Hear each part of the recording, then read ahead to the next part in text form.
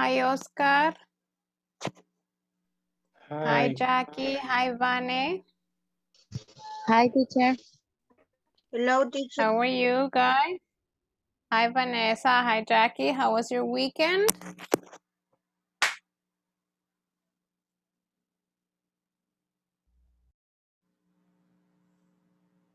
All right, very good. Vamos a esperar un ratito más para tomar la primera asistencia. ¿Qué tal de fin de semana? ¿Todo bien? Bien. Fine. All right. ¿Cómo le fue, Oscar, con con la plataforma, el examen terminado ya? Pues yo quedé en duda. Porque como ahí solo Ajá, a ver. decía pasar a la siguiente, pasar a la siguiente. O sea, hice las 4. Creo que 4 eran, si me acuerdo bien. Ujú. Y ya cuando pensé que me iba a decir la nota o algo, pasé a la siguiente y me salió un video de YouTube. Y sale un señor, Ok. según lo que le entendí, es que vamos a conversar en esta unidad que sigue.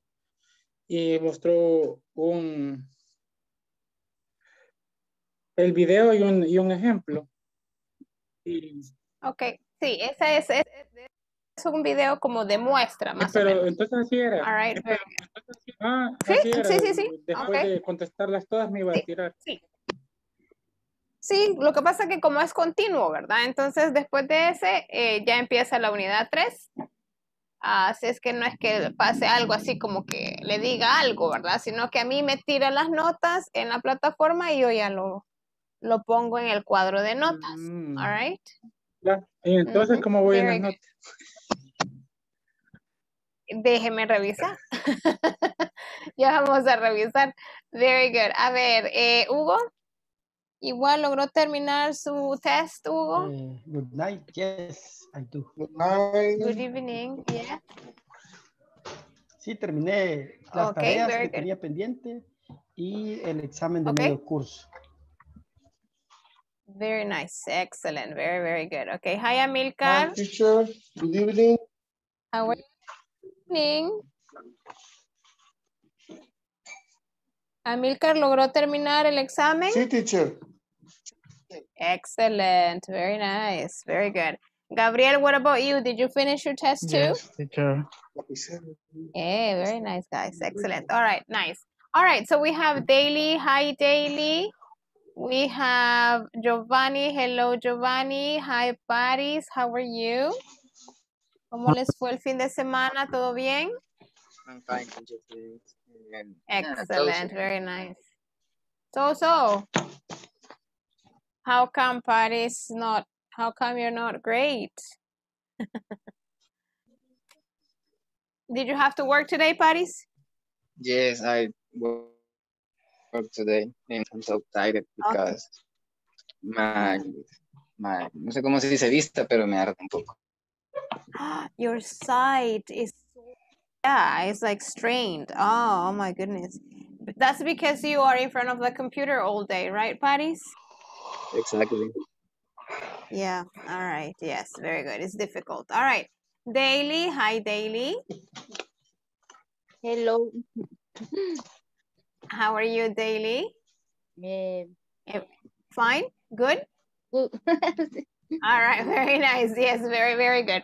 All right, ¿saben qué? Vamos a aprovechar, igual se recuerdan que Monday nos toca repaso porque ya mañana iniciamos la unidad 3. Acuérdense que iniciamos el curso en un martes, ¿verdad? Entonces, vemos la unidad completa de martes a viernes y luego lunes de la siguiente semana, pues nos toca el repaso, ¿verdad? Entonces, en eso vamos a estar ahora repasando todo lo que se ha visto, pero de hecho me acabo de quiero ver si comparto esto con ustedes, solo para que lo tengamos y podemos contestar de diferente forma, porque de repente decimos, por ejemplo, yo les pregunto, hi, how are you?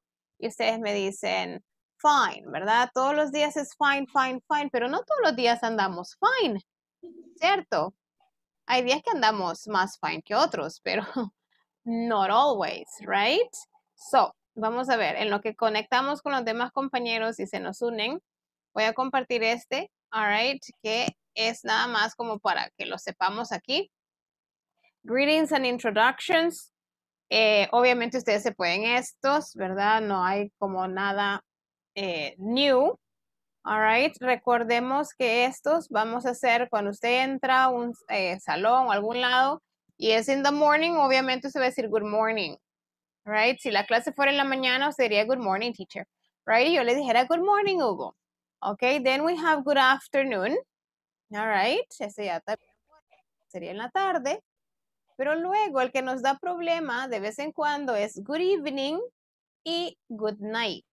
Ahora, ¿cuál es la diferencia del uso del good evening y good night? ¿Alguien, someone that knows what's the difference? Cuando ustedes Yes, ajá. medianoche. Sorry? Cuando es medianoche y cuando es buenas noches. Ah, all right. Okay. ¿Alguien más que me ayude con eso? Una vez me contaron, Ajá, Huguito. Y es luego creo que es Vanessa. más íntimo o es más hogareño entre el núcleo familiar. Ah, ok, interesante, very good. Y creo que teníamos una compañera que iba a decir algo, no sé si fue Vani. Yo creo que nadie es cuando ya nos vamos a dormir y cuando empezamos la clase podemos decir la otra palabra. Daily, very good, daily, excellent, very nice. Ya ve, cargamos energías los fines de semana, super, ok. Voy a contar, cuando usted entra a algún lugar, a la clase, una reunión, una fiesta, qué sé yo, usted entra siempre va a decir good evening, always, ¿ok? Así sean las 7 de la noche, bueno, después de ya de las 6 para allá, usted dice good evening, all right, a las 7, 8, 10, 11 de la noche usted va a decir good evening. Si usted está entrando, va a decir good evening. Porque si usted entra, digamos, entra a mi clase y nomás entró, me dice, hi teacher, yo le digo, hi, Amilcar, por ejemplo, y Amilcar me dice, good night, yo me voy a quedar así como acaba de entrar y ya se va. ¿Y por qué tan rápido, Amilcar? ¿Verdad? Entonces es como cuando usted dice good night, se está despidiendo. ¿Ok? Entonces cada vez que usted entra a clase, siempre me va a decir good evening. All right? This one. Cuando ya nos despedimos a las 10 de la noche, decimos good night. ¿Ok? Independientemente, si usted está, lo que decía el compañero, ¿verdad? Si usted está en una fiesta o en una reunión familiar, no importa, ¿verdad? Sino que es, cuando entramos siempre va a ser good evening, and then when we go, it's always going to be good night, ¿ok? Very good. Así que a partir de mañana, cuando usted entre a clase, ¿cómo me va a decir? Good evening. Excellent. Good evening. Nice. Very good. Good evening. Excellent, very nice. A ver, tenemos esta expresión que es como bien formal. How do you do? Que es lo mismo que preguntar how are you. Lo que pasa que this is very formal. All right? Si usted está hablando con alguien que no conoce o con su jefe o con el dueño de la empresa, usted dice how do you do. Está preguntando how are you, solo que es una forma más formal. How do you do? Okay? Now, es lo mismo. Okay, so we have that one. Quiero saltarme a otro, permítame. Ok, igual hello, hi, yeah. Hey, ese es todavía más informal que hi, but that's not what I want to show you. Hold on, guys. Here, I think it's this. What's up, no la aplicación, sino que el saludo de how are you, solo que en forma bien informal, así como entre sus amigos, sus familiares, sus compañeros de clase. Si ustedes lo vieran en el salón, se le dijera, hey, hi, Giovanni, what's up, right? And that's it. Es como decir, ¿qué onda? So, how are you, right? Nothing like that, okay? Nothing like offensive or anything. Let me just, I want to show you this one. Okay. Cuando yo le pregunto, how are you? Por lo general decimos, I'm fine. Pero extrañamente, todos los días estamos fine. All right, that's not possible. All right, some other days we're not fine. All right, so you can say very well, si usted está súper bien. You can say very well, thank you. Okay, or, espéreme, no, ese lo vamos a ver después. Fine, este es perdón, el mismo que siempre usamos. Fine, thanks. All right. And you, porque usted cuestiona también. Ok. Great. All right. Si usted tuvo un súper buen día, usted dice great. It's like super. All right. Great. Thanks. Okay. Great. Not bad. A ver, ese es muy similar a como cuando decimos fine, porque fine es como bien, pero el not bad es como no mal, o sea, me fue bien. Ahora, pero es otra forma de decirlo, ¿verdad? Ya no decimos fine, fine, fine, sino que decimos how are you, Hugo? Not bad, teacher. All right, or not bad, Andrea. All right, so you have not bad. Okay, then we have this one. All right, it was así como un día medio pesado, medio cansado, así como me decía Paris. All right, que le duelen los ojos, entonces que le arden. Entonces decimos, podría ser que él me dijera, how are you? So, teacher. All right, like, okay. Hold on, tenemos aquí, quiero ver si tenemos otra. Igual, cuando usted se retira, ya le voy a buscar otras para poder decir cómo se encuentra, porque hay muchas formas. Bye es como para despedirnos igual. Si usted ya se tiene que ir, me dice, teacher, I have to go now. Okay, I have to go now. Bye. I'll see you later. That's another greeting that you can use when you leave. Have a nice day. En el caso de nosotros que no nos vemos en el día, sino que en la noche, usted dice, have a nice night, porque ya nos vamos a ir a descansar. All right, or rest of the night. And you can say bye. Okay, so eso quería como enseñar que llegaban más compañeros. All right, hi, Margot. Hello. All right, voy a tomar la asistencia. Hi, Margot, how are you? Voy a tomar la asistencia ahorita. All right, y luego les voy a compartir la otra para terminar de ver ese tipo de vocabulario que les puede servir mucho, ¿ok? A ver, tenemos a Milcar Cañengues Aceituno. Present. Thank you. César Gustavo Flores Molina. Daily Lisette Asensio de Sarmiento. Present. Edilson Alexander Sánchez Argüello.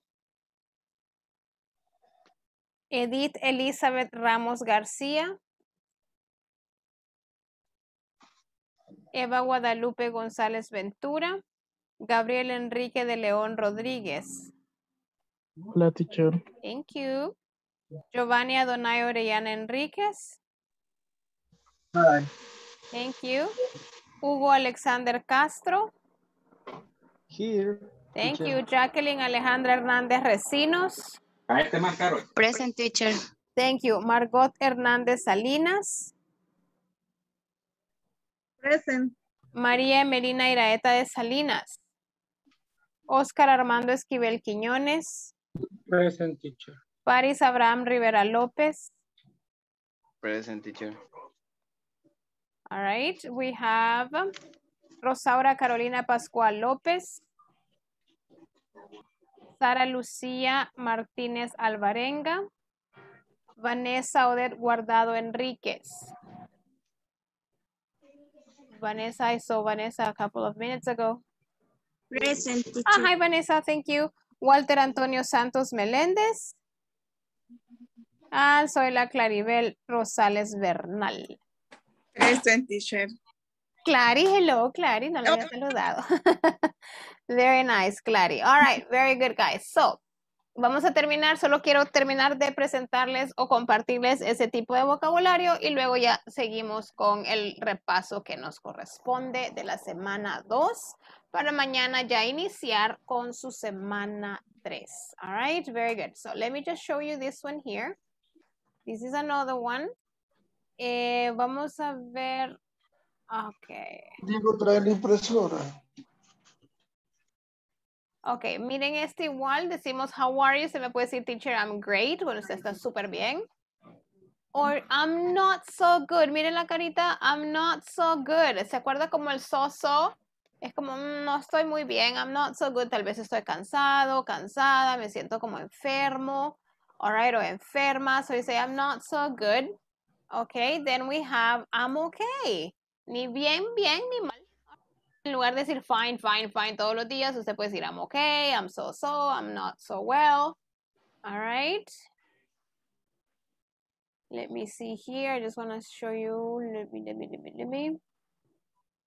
Okay. Igual, ahora, si usted está cansado, o cansada, usted va a decir, teacher, I'm tired.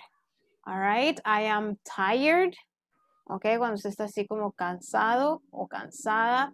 Ahora, si usted se siente como enfermo o enferma, María Melina, hello. Usted dice, I'm sick. Hi, All right. teacher. Hi, María Melina, how are you? Good, teacher, but I have a problem for the The connection. internet. Yeah, I was like, oh Yeah. no, it's Maria. All right, but I'm happy to see you. Thank you. Thank you. All right, very good. So if you're sick, usted dice, teacher, I'm sick. Me duele esto. Enfermo o enferma, you can say, I'm sick. O I'm tired. Si usted está bien cansado, entonces usted dice, I'm very tired. Okay, it was a long day. Si usted está ocupado, ocupada, de repente, ¿cómo está? Ocupado. All right, you say, I'm busy. Okay, so those are like all the ways to say, how are you? Entonces ya a partir de mañana, quien me diga, I'm fine, le voy a poner una multa. All right, so you have to think of any other way to say that, okay? Very good, guys. So we're going to start the review about last week's, okay? So remember last week we studied simple present, affirmative, negative, and question. That's what we studied last week, all right? We studied those topics using simple present, not the verb be. Okay, so you have to remember that that's very different. Okay, the verb be is something else. All right, we were talking about simple present. ¿De dónde venís?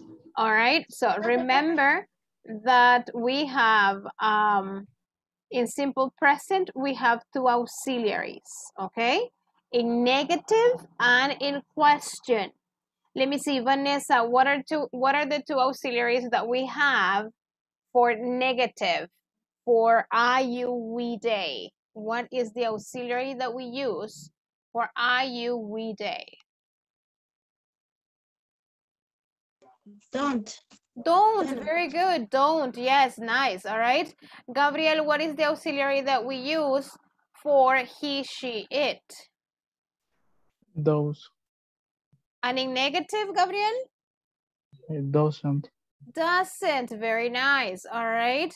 Now, Amilcar, if you use the auxiliary doesn't on, like in your sentence, in your negative sentence, do you use the verb with S or it goes back to the base form?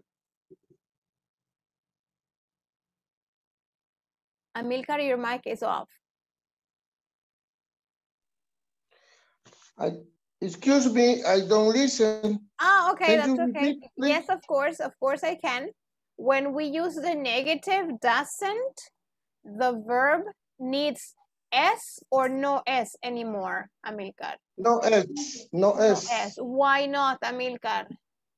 Because the auxiliary does to absorb the use S. Excellent. Very good, Amilcar. You're a very good student. All right. Now, let me see here. Giovanni, when we talk about he, she, it, okay, in simple present affirmative, Giovanni, all right, we have 3 rules, okay? We have 3 rules to write sometimes ES, and sometimes IES, okay? Regáleme, Giovanni, the rule when we use IES, Giovanni.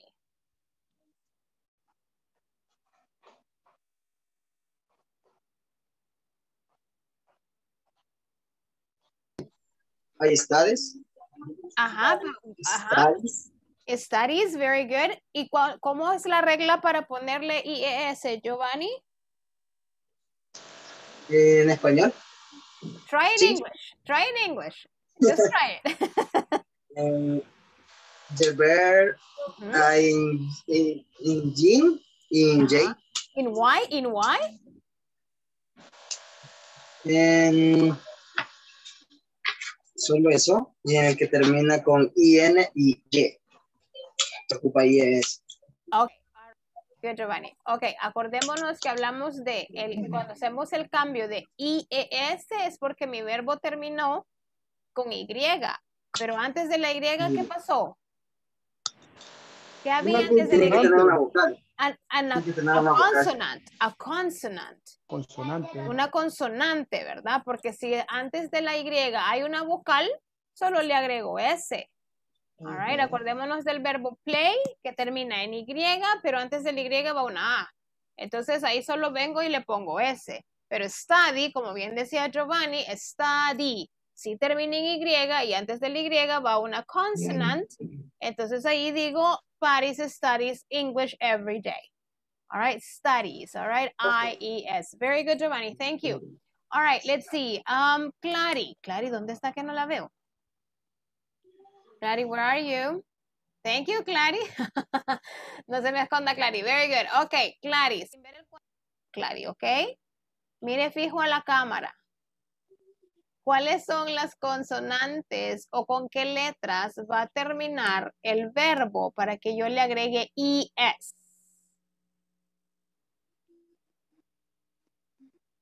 Clary, el micrófono. Teacher, Yes. why? Segura. Repeat, please. Yes, of course. Okay. When are you going to change, ES to the verb? With which consonants or letters? For third person singular, for he, she, it, Clary. Pero vamos a agregar ES. ¿En qué momento? ¿Cómo vamos a agregarle ES? ¿Cómo sé que le tengo que agregar ES?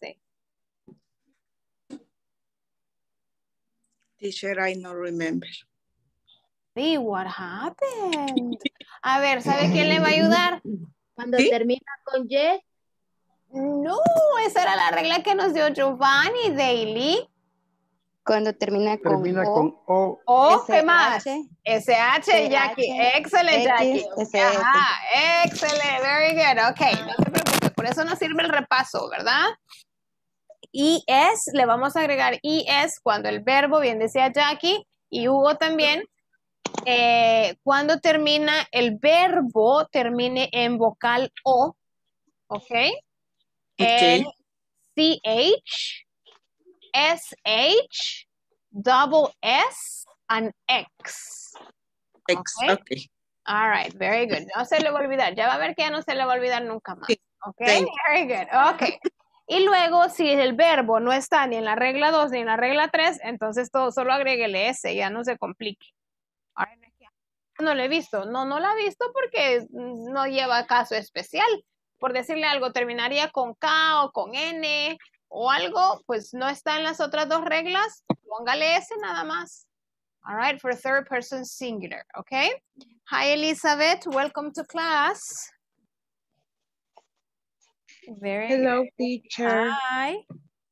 Perdón que no me había podido conectar, pero venía en tráfico todavía. No se preocupe, lo bueno que ya está aquí con nosotros. Sí, gracias. All right, very good. Okay, so that is what we have to remember. What we're going to do right now, vamos a hacer una lectura. Se las voy a enseñar. All right, this is the reading that we're going to do. Ok, esta la vamos a leer. Ok, la van a leer en sus grupos y quiero que hagan la siguiente dinámica. Por ejemplo, I'm working with Daily. Entonces, Daily lee el primer párrafo, obviamente bien cortito, corta. Daily lo lee y luego sigo yo el siguiente párrafo. Luego Daily otra vez, a donde vean el corte de párrafo y luego así vamos leyendo. Un párrafo ella, un párrafo yo. Ok, ahora, cuando yo entre a los grupos, lo que quiero escuchar es ustedes leyendo lo que está ahí, no traduciéndolo. ¿Ok? Quiero escucharlos leer. Ahorita preocúpese en leerlo. ¿Ok? Entonces yo voy a entrar y yo lo que quiero escuchar es Sophie is 11 years old. No quiero escuchar Sophie tiene 11 años. No los mandé a traducir, los mandé a leerlo. ¿Ok? Yes? Entonces, si yo entro y estoy oyendo español, los multo. All right? No more stickers for you guys. ¿Ok? So, primero lo vamos a leer. Vamos a irnos turnando en la lectura. Una vez lo leímos, entonces tratemos de comprenderlo, pero comprenderlo no quiere decir traducirlo, porque usted ve, por ejemplo, la primera oración de Sophie is 11 years old, y eso usted lo entiende sin necesidad de estarlo traduciendo. Alright, entonces así. Mientras ustedes van leyendo, necesito también, o ya lo terminen de leer la primera vez, necesito que vean y revisen y revisen vocabulario. Si no hay algo que ustedes no saben o cómo se pronuncia o qué quiere decir, escríbalo aparte. ¿Ok? Ahora, eso lo vamos a hacer y lo vamos a ir tratar de entender. Luego vamos a hacer esto acá. Acá, basado en la lectura que les acabo de enseñar, ya le vamos a tomar foto. Acá lo que tienen que hacer es order Sophie's daily routine. ¿Cuál va primero? ¿Cuál va después? Por ejemplo, si esta es la número 1, you write number 1. Y si esta es la número 2, number 2. All right, o lo escribe aparte, enumere el orden de eventos. En eso está la letra C. La A no está, no se preocupe. Write the sentences in the interrogative and negative forms. Aquí la oración está en afirmativo. Le pide que la pase a negativo y a interrogativo las 4 que están acá. ¿Ok? Entonces, quiero que trabajemos en eso. No hay carrera. Váyase tranquilo o tranquila. Léalo bien. ¿Ok? So, please take a picture of this.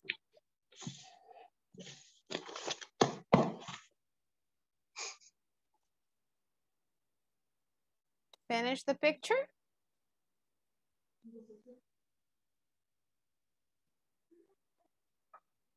Finished, yes? Finish. Thank Yes. you. Okay, now take a picture of these two. Finish. Excellent. Very good. Okay, I'm going to stop sharing. Okay, now. Nos vamos a ir a los grupos ahorita. Cuando yo entre, los quiero escuchar reading. All right. ¿Lo puede Yes, teacher, Margot. Yes, tell me. Voy a ponerlo de nuevo porque no pude el segundo. Por favor. Ahorita, no se preocupe. Aquí está.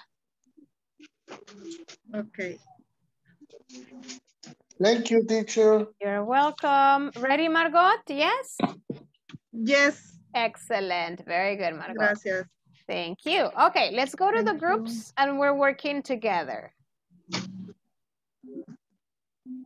Va a haber un grupo de 3. Los demás sí van de 2, me parece.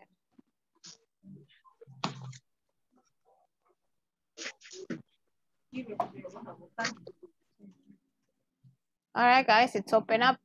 Let's open up your groups.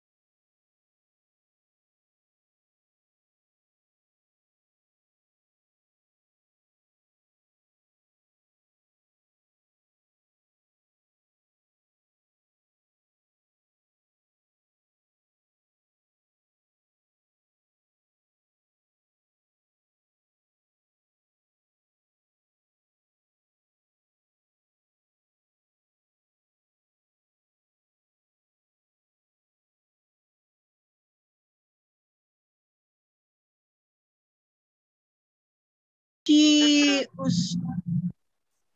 ¿cómo es? ¿Se pronuncia? She usually She usually has lunch at the school. usually es She's, como así, Margot. She usually has lunch. she Has usually lunch has lunch at the school.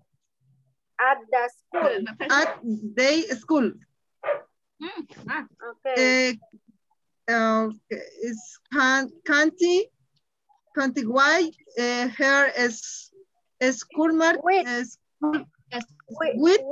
her. with her schoolmate at about 12, no sé cómo se pronuncia en inglés. 12 o'clock. ¿Cómo? 12 o'clock. Well, on clock. Como con una T de tomate al principio. 12 o'clock. Well, on clock. Her best. ¿Nos ayuda, teacher, con esta palabra? Ajá, María, dígame. Nos ayuda a Margot y a mí a pronunciar 12 en punto. 12 o'clock. 12 o'clock. Así es. 12 o'clock. 12. 12 o'clock. Yes. Okay, continúe, Margot. Her best friend is Amy and Sophie. Amy and Sophie always sit next to her at lunch. Okay. Hasta ahí sería el párrafo. Sí, Okay, ¿verdad? mi turno. Okay. After school, she returns home and does her homework. She is a very hard working couple and she never misses a school task. After homework, she usually listens.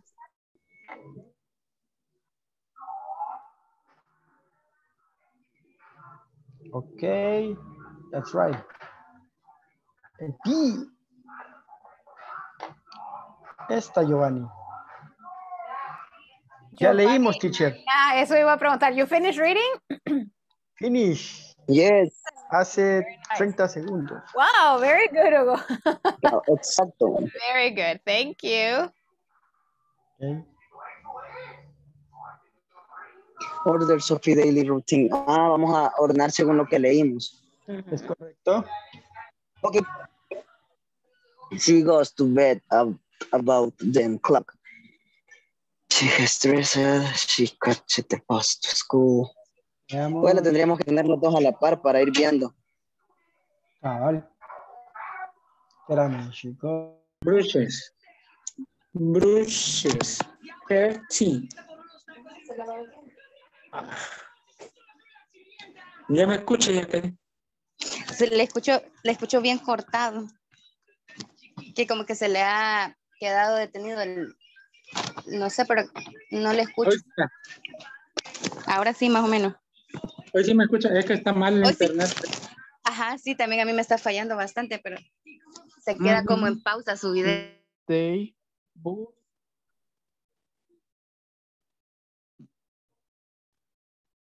Deutsche Bus stop to catch the school bus.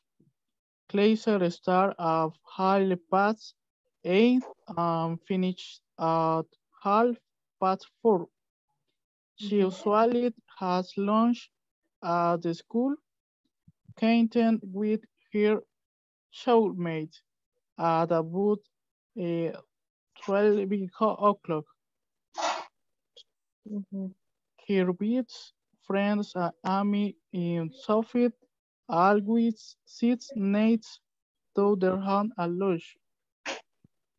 After school returns home and does her homework, She's a very hardworking pupil.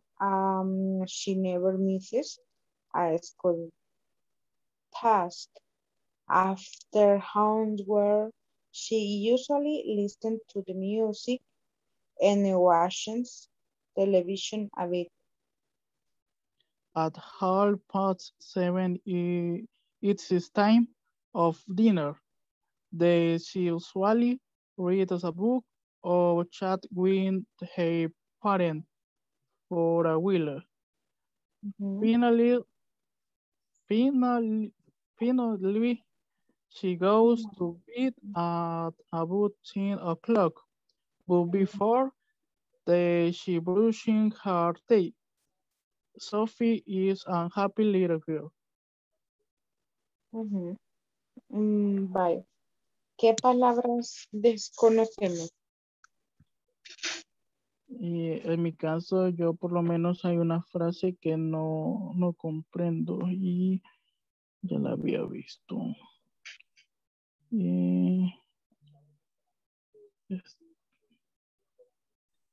Es at 8:30.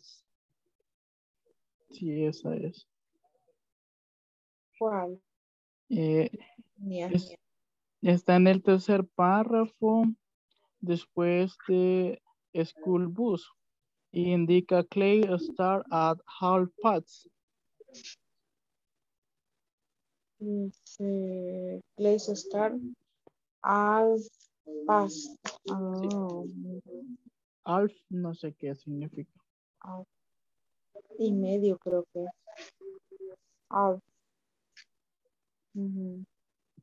Medio Sí, tiempo. es medio, ajá. ¿Verdad? ¿Qué decía ahí? ¿Cuál es la hora? Creo que es 1 hora la que están dando. Sí, 1 hora. Vaya, yo tengo, bueno, no sé qué significa quarter. No, Cuarto. quarter. Cuarto. Y la otra es hard working. H-A-R-D. Working. Hard working. Es cuando alguien es como dedicado al trabajo, como que le gusta el trabajo y trabaja mucho. Y la pronunciación, teacher, es correcta. La Hardworking. de... Ajá. ¿Sí? Pero la que le sigue también, ¿qué significa y cómo sería la pronunciación? A ver, permítame, solo oriénteme en qué párrafo está. Pupil. Pupil. Ajá. Ese es estudiante, student. No. ¿Y la pronunciación? Sí, estaría correcta. Sí. Pupil. Pupil, ya. Ok. Quiero ver qué otra.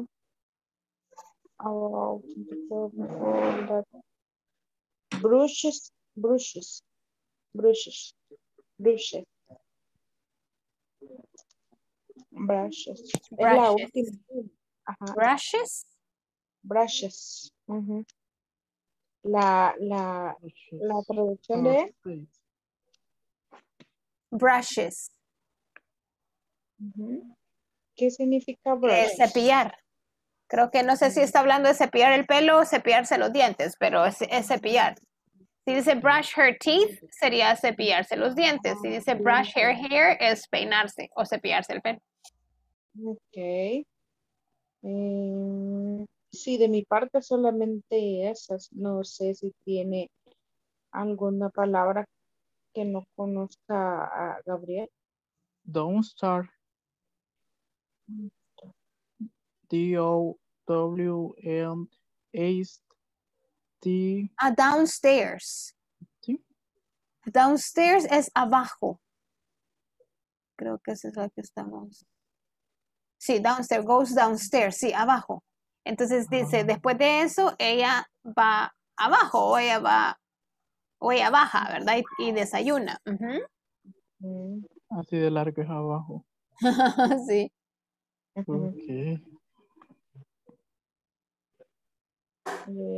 No sé. No lo conocía así. ¿Qué otra palabra? Solamente por el momento. Pues solamente, teacher. Okay, Ya de ahí very good. solo la pronunciación de cada uno. Okay, very good. Ya lo vamos cuando regresemos. Ok. Vamos a leerlo, ¿verdad? Y para ver lo demás. Continúan si gustan con las preguntas. ¿Tienen las fotos de las preguntas? Sí, ¿verdad? Sí, Ok, sí, sí. continuamos con eso y igual tenemos un ratito más y luego regresamos al grupo para revisar, ¿ok? Ok. De acuerdo. Thank Gracias. you, thank you. Gracias. Bye.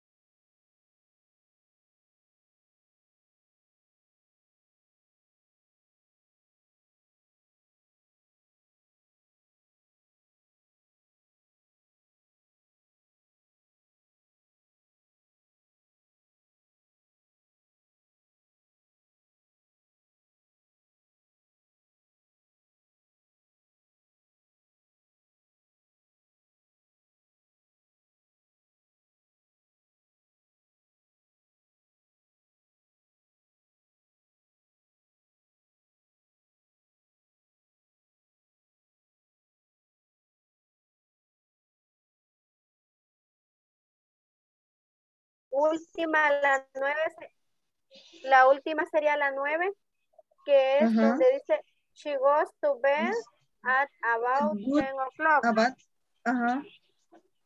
Ujú. She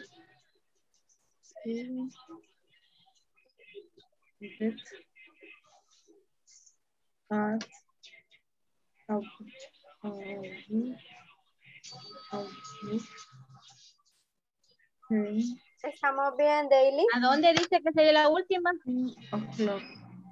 La última, la 9 sería la que sale en la primera. En la primera. Ah, es la primera Sí, oración. sí, La la que primera encontramos, oración chicos. sería la última. Ajá. Ujú.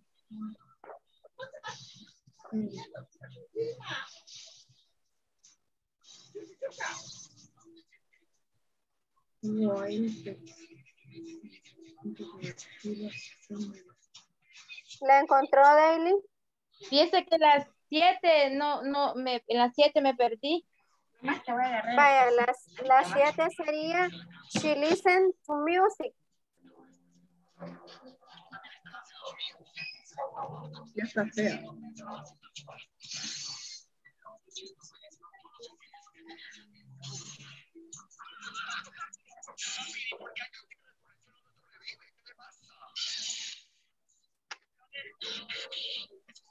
¿Ya las tiene, Daily?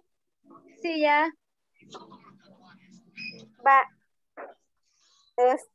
Si gustan, continuamos con la segunda parte y si nos queda tiempo, revisamos esta primera parte, ¿verdad? Ok. Bye. Me estoy aquí, por favor. Okay. Andrea. Sophie brushes her teeth 3 Sofía times a day. Negative sería Sophie. Sophie doesn't brush her teeth. ¿Estamos bien con esas? Permítame. Sophie Bush her teeth aquí veo. Sofía, no, brush, no sé qué significa. Brush. Brush. Es como se cepilla sus dientes 3 veces al día, ¿verdad? Entonces aquí en esta parte tenemos que convertirla en la parte negativa, ¿verdad? O sea que Sofía tenemos que decir no. que ella no se cepilla sus dientes, pero entonces, como a ella le correspondería das, ¿verdad? Pero ya negativo sería Sophie doesn't. Sophie doesn't. Okay. ¿Sí? Teacher. Okay. Espérate que no veo. Yes, Teacher Maria? Jessica? Yes, tell me. I have a question. Yes, what's your question? In the sentence number 1, when I have to change the verb, is only brush. It's only brush. You have to change it to negative. Yeah. All right. So you would have to say, Sophia doesn't brush. No brushes anymore. Yeah. No es, no es. No, right? yes, no. Because auxiliary, Thank you, Maria and Margot. Yeah, and Daily. Thank you. Yeah, very good. Sophia Okay, Sophie doesn't brush her teeth.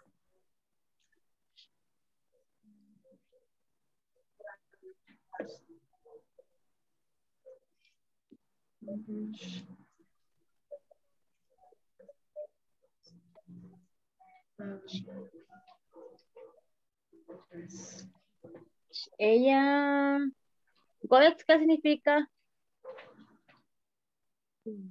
Brush como cepillarse los dientes. No, en la Pero segunda. ¿Perdón? En la primera vamos todavía, ¿va? Sí, en la primera. Estamos en la primera. Ahorita estamos cambiando la parte negativa de la oración, ¿verdad? Ya. Y, sería Sophie doesn't brush. ¿Así? Brush, pero ya no lleva la E ni la S, ¿verdad? Y el resto de la oración sigue igual. ¿En cuál no lleva? El cambio sería brush. solo doesn't brush. Doesn't brush. Doesn't brush. No llevaría la E ni la S, dice, va. No, se eliminaría. Ya no la llevaría. Ya no la llevaría. Así porque como el doesn't lo estaría supliendo, ¿verdad? Absorbe el cambio de la ES. Correcto.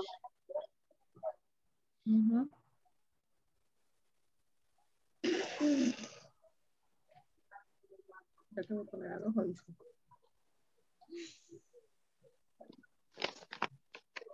Y la siguiente, vaya, una es negativa y la otra es afirmativa. Negativa y positiva. No, una es negativa y la otra es convertir la pregunta. Ok. Ahí se trabajaría como Sophie es ella, ¿verdad? El pronombre es she. Entonces ahí le corresponde does. Entonces para hacer la pregunta tendríamos que poner does Sophie y todo el resto de la oración, ¿verdad? Y al final con un signo de interrogación porque lo estamos convirtiendo en una pregunta, ¿verdad? Does Sophie. Si me quiero poner, me ponen a leer, que para eso se sirve. O sea, responder mi madre. Ay, ya te están oyendo. Con mi señor. Ya, no lleva el E y el S, ¿verdad? La Sophie. No lo lleva. Y hablando de English, tengo que resolver una. ¿Ya hiciste el examen? No. Así que te vas a quedar que termine, vas a hacerlo. Y no te vas a acostar hasta que hayas terminado. La actividad tampoco lo hiciste. Tienes que hacerlo. Te dije cuando vine. ¿Cómo estamos, Daily? A las 11 veniste. Ya. Ajá. Vos a las 11 veniste a la Hailey mañana. ya las tiene. No. Continuamos con la número No, 2. estoy hablando.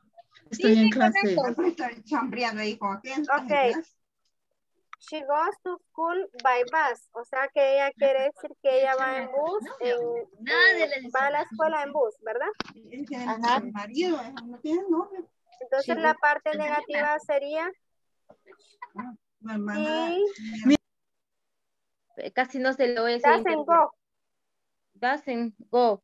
She doesn't go. Y el resto de la oración igual, ¿verdad? She doesn't Go. Ahí ya no llevaría ES.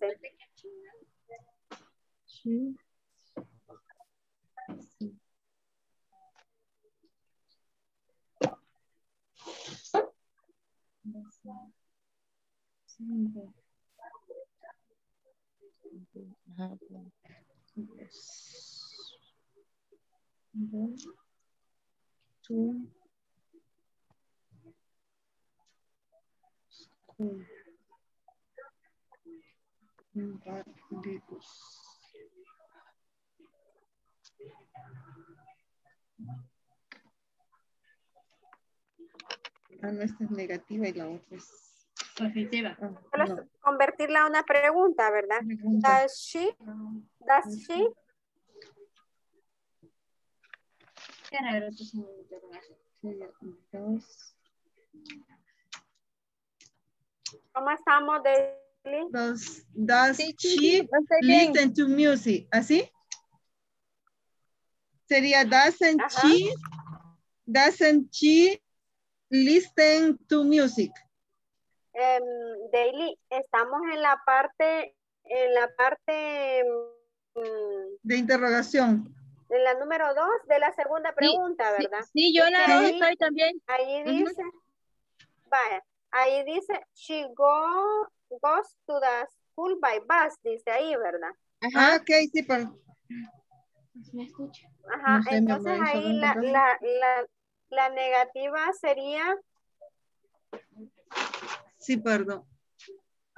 She doesn't go to the school by bus. Sí, she doesn't. Ok.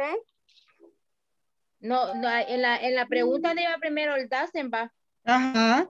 No en la segunda sería does she. Solo das, correcto. Así es. Solo das nada más.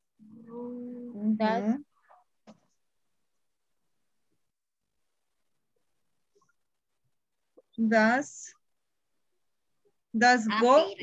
she goes sería, ¿verdad? Does she go, correcto. To school by bus. ¿Así? Correcto. Sí. She go to school. Paola.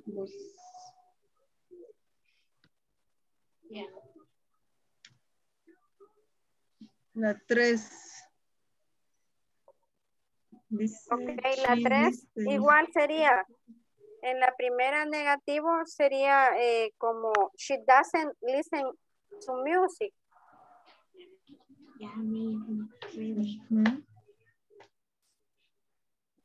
Y en la parte de preguntas, does she listen music? She doesn't listen music, to music. Yes, Solo la S se le quita. Al verbo.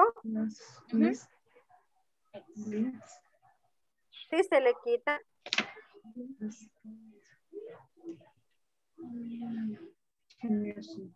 Y en la interrogación tendría que poner does she listen to music?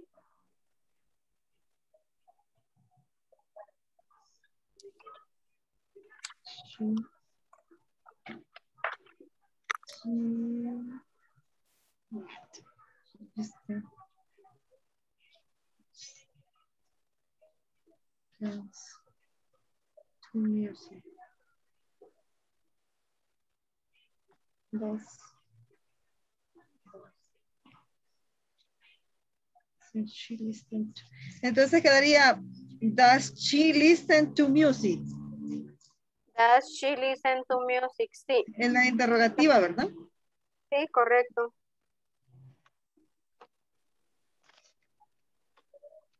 La 4 sería, she watches, She doesn't también, ¿verdad? She She doesn't chat with y el resto, ¿verdad? De la y el oración. resto cabal. She does.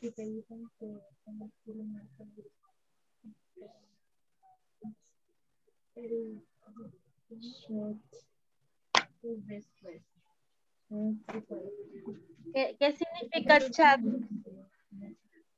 Charlar. Como mensaje o Mensajear, no sé si algo así. Ajá. Ahí se le quita la S. Chat, sí. Sí, se le quita.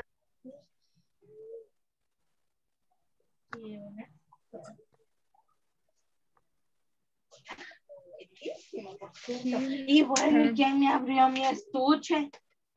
Y en la parte de preguntas sería does she chat, ¿verdad?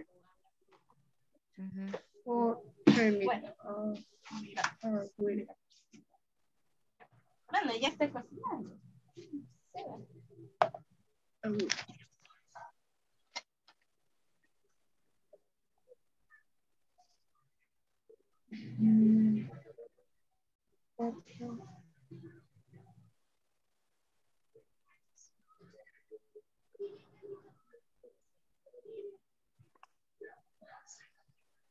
Doesn't she cut white hair parents? ¿Así quedaría? En la cuatro. primera negativa. Ajá. ¿Sí? La No, primera negativa, ¿verdad? No, es que en la pregunta. En la pregunta, ajá, sería does she? Solo does she chat with her parents for a while? Ajá. Okay.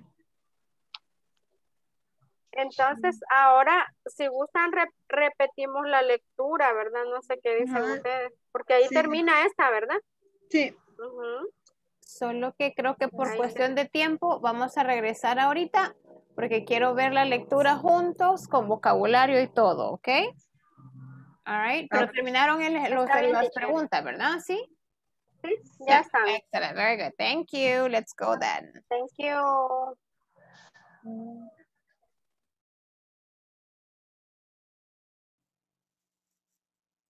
All right, very good. Everybody's back. Excellent, very nice. All right, guys, thank you for waiting. All right, I know some of you finished before, but I know that other groups just finished, okay? So that's good. Everybody was able to finish everything? Yes? Yes. Finish. All right, perfect, very good. Okay, Amilcar, did you finish everything? And Vane, Hugo, Paris, yes? Clary finished? Yes. All right. Okay. Yes. Okay, perfect. So this is what we're going to do. Right now, thank you, Hugo. Right now, I'm going to share my screen and I want you to read with me, okay? I want you to listen to the pronunciation, okay? And then after that, if you have questions, then you ask about the vocabulary, all right? So right now, I'm going to share this with you so we can go on sharing. Oops, okay. So it says, I'm going to read it. Right now, only pay attention to me. It says, Sophia is 11 years old and she lives in Brighton, England. She usually gets up at 7:45. She has a shower, gets dressed, and then she brushes her teeth. After that, she goes downstairs and has breakfast. For breakfast, she usually has milk, toast, and orange juice. Then she brushes her teeth again because she likes them white and healthy. Then she grabs her school bag and goes to the bus stop to catch the school bus. Classes start at 8:30 and finish at 4:30. She usually has lunch at the school canteen with her schoolmates at about 12 o'clock. Her best friend is Amy, and Sophie always sits next to her at lunch. After school, she returns home and does her homework. She's a very hard working pupil and she never misses a school task. After homework, she usually listens to music and watches television a bit. At 7:30, it is time for dinner. Then she usually reads a book or chats with her parents for a while. Finally, she goes to bed at about 10 o'clock. But before that, she brushes her teeth. Sophie is a happy little girl. Okay, so that is the reading, all right? So, vamos a ver en el primer párrafo. Vamos a revisar vocabulario, ya sea de pronunciación o de significado. Sophie is 11 years old and she lives in Brighton, England. Ahí no hay nada, no hay problemas ahí en esas dos oraciones. ¿No? No sé si sería Brighton o solo Brighton. De hecho, I think it's Brighton. All right. Yeah. It's a city in England. All right. Por England he escuchado que dicen Brighton. Oh, probably. Sometimes. All right. Yeah, I guess that is the British English, right? Very good, British. Patty. Yeah, the British one. Very good. All right. What about on the second paragraph? De donde dice she usually hasta donde dice healthy. Revisen ahí si tienen algún vocabulario.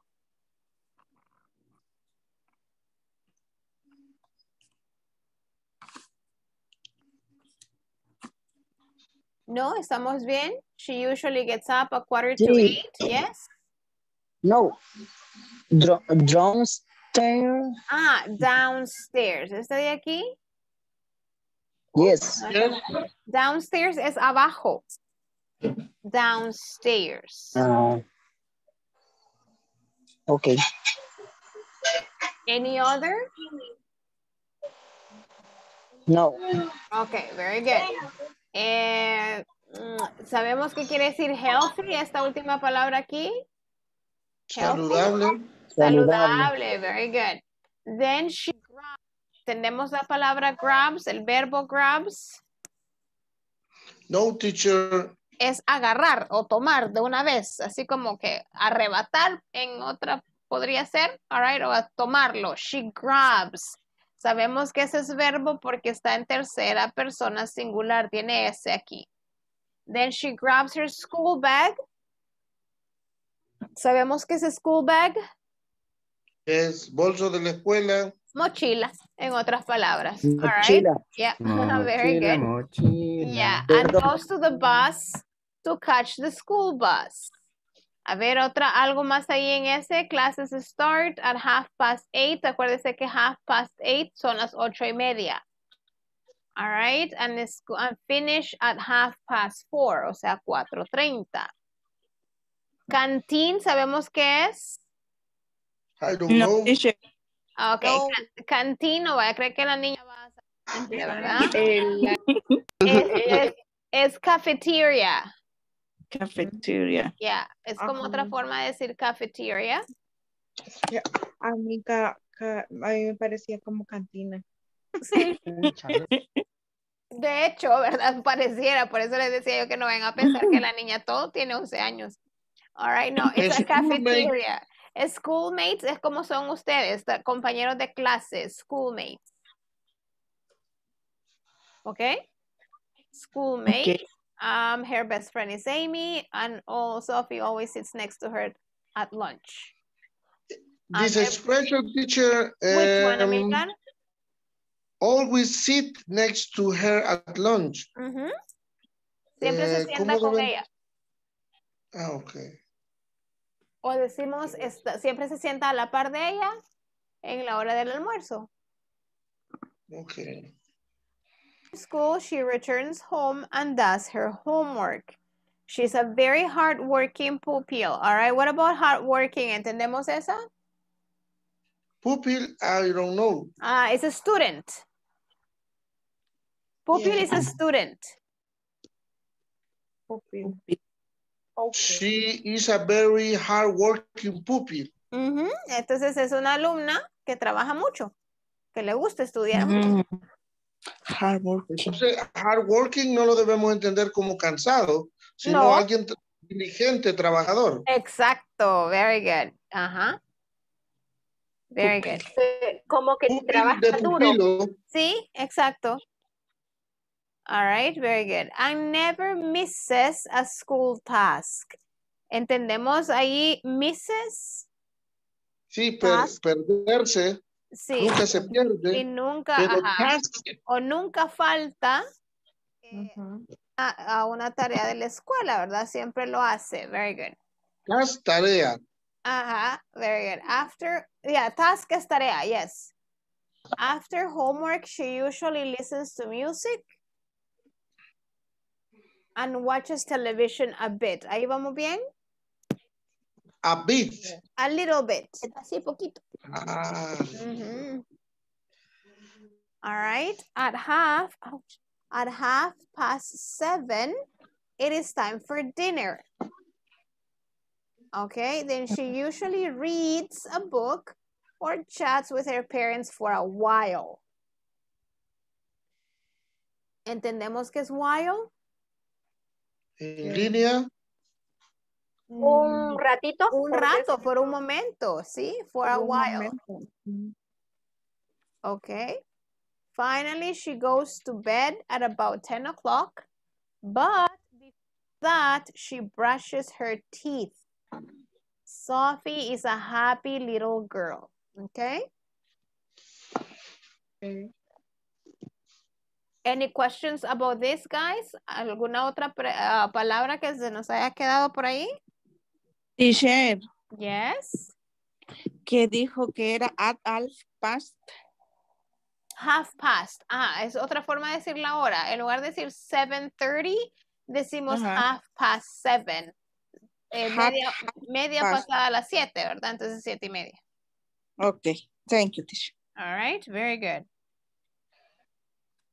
All right. Any other questions? No? Okay, let's go on here then. Order Sophie's daily routine. What is Sophie's first routine? What is number 1? Get up at 8. Okay, so she gets up. That's number 1? Yes. Okay, very good. What about number 2? She has a shower. She has a shower. Very good. She gets up.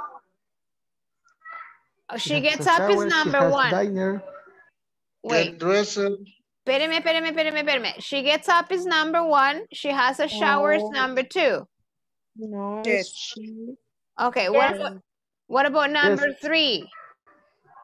She gets dressed. A ver, she gets dressed. She gets dressed. She gets dressed. Very good. What about number 4? She has dinner. She catches the bus to school. She catches. Cuidado con la pronunciación de ese verbo. She catches the bus to school. ¿Por qué catches? Porque es tercera persona singular. No lo puedo omitir. Catches the bus to school. Very good. And then? She has lunch at the school canteen. Excellent. She has lunch at the school canteen. Very good. Next one. She does her homework. Okay. She does her homework, and after that? She listens to music. She listens to music, yes. And after that? She has dinner. She has dinner. Yes, dinner is the pronunciation. And after that one? She got to bed at It about has to 10 bed o'clock. at about 10 o'clock. 10 o'clock. Yeah. She goes to bed at about 10 o'clock. Cuando decimos at about es como aproximadamente, ahí tipo las 10. Ahora, ¿qué hora se acuesta usted? Ahí por las 10 dice uno, por tipo las 10 llamo, right? Entonces ese tipo es about, okay? Very good. Okay. Let me see. Maria Melina, for letter C, I will read it in affirmative and you tell me in negative. And Clary, you make the question, okay? For number 1. Okay, teacher. Ready, Maria? It says Sophie brushes her teeth 3 times a day.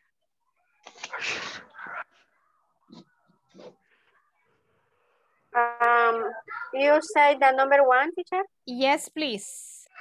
Yes, I said it in affirmative. You tell me negative. Okay. Doesn't, sorry. Sophie doesn't brush her teeth 3 times a day. Okay. Sophie doesn't brush, very good, her teeth 3 times a day. Thank you. Clary, question. Does she brush her teeth 3 times a day? Yeah. Dice que la primera vez lo pronunció mejor. A ver, Clary. No. Brush. Brush.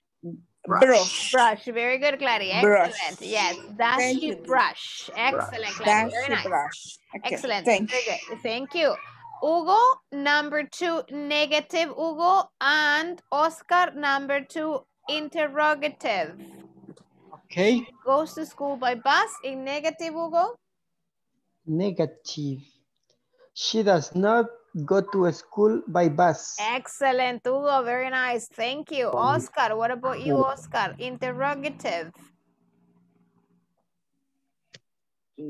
Does she go to school by bus? Yes, does she go to school by bus? Very good. Nice. Does she go? Very good. Thank you. Giovanni, number 3, negative. And Gabriel, number 3, interrogative. She doesn't do music. She doesn't?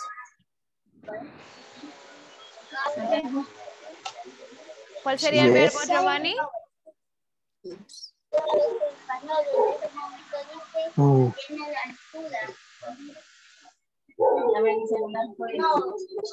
She listen, perdón, this time. She She doesn't doesn't. listen. Excellent. Very good. Excellent. She doesn't listen to music. No es. To Very music. good, Giovanni. Very nice. Okay. Le dije a alguien a Gabriel, ¿verdad? Gabriel, number 3, interrogative.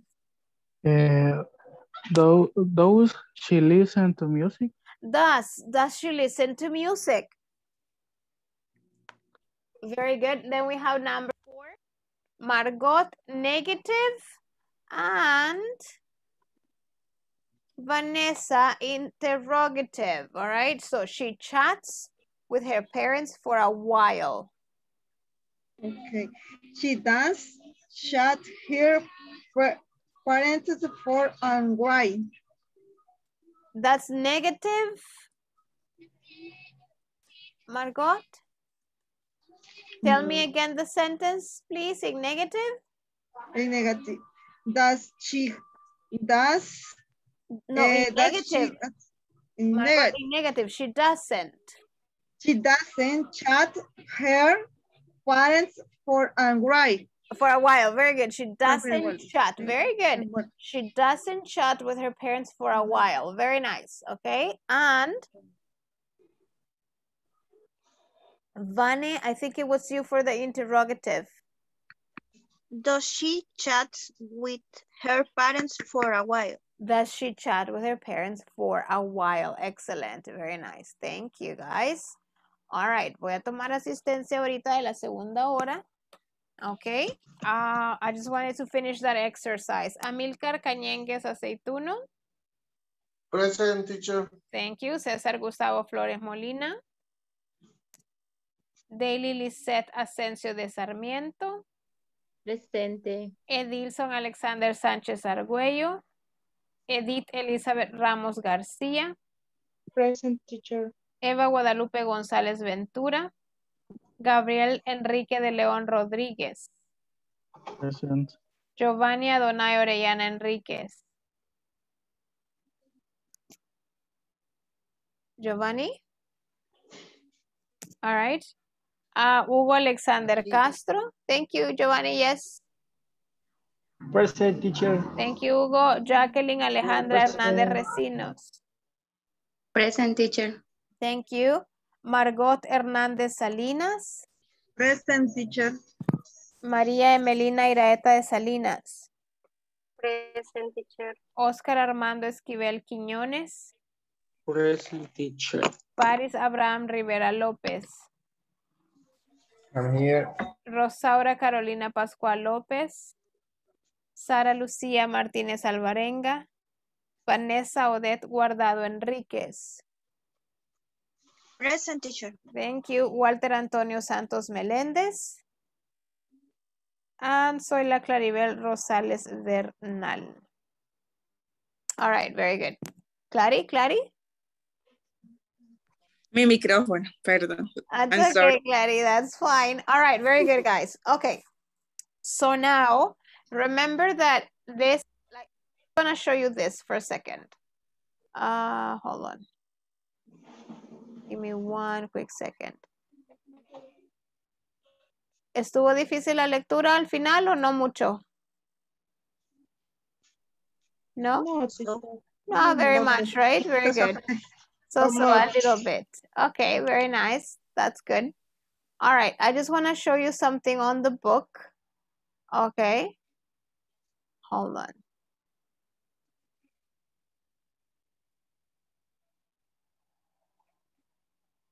Yeah. All right, guys. So I just want to show you this right now. Hold on, give me a second. All right, so pretty much, guys, we are here. The last week or last Friday we did this, and then we were doing these questions, okay? So that was like the end of Unit 2. Now, tomorrow we will begin Unit 3, okay? That we are going to talk about some other stuff, okay? Now, siempre vamos a seguir hablando un poco del presente simple, okay? And remember that I told you that because today is Monday, we do a general review of everything. Entonces, por eso mismo quería yo que hiciéramos esa lectura como para practicar lectura, practicar vocabulario y obviamente comprehension questions. Okay, now, right now we're going to keep on doing this other exercise. Okay, so we review y usted se preguntará, ¿y otro ejercicio? Sí, acuérdese que el presente simple es uno de los tiempos verbales más usados, ¿ok? Y necesitamos entenderlo bien y recordar qué pasa en tercera persona singular o qué no pasa en tercera persona singular cuando estamos hablando in negative or in affirmative. Este no va a ser tan difícil, pero sí necesito que le ponga atención porque voy a mezclar el verbo be con los verbos de acción. Entonces, cuando usted lo esté trabajando, tiene que tener cuidado porque ahí vamos a sí necesitar en algunos the to be verb, ¿ok? A ver, tomémosle foto a este aquí. ¿Ok? Aquí dice, make the present simple, positive, negative or question. Usted vaya viendo qué va a necesitar. Cuidado con los verbos que están en paréntesis, all right? Porque de repente si usted ve be, quiere decir que va a usar am, is or are, ya sea en negative, en question or en affirmative sentence, depende de lo que le están pidiendo. Ok, vamos leyendo, ¿le tomaron foto, perdón? Yes. Yes, Everybody, teacher. picture, Teacher, yes? ¿la puede poner de nuevo, por Of favor? No, course, yes. No, teacher. teacher. Ahorita voy.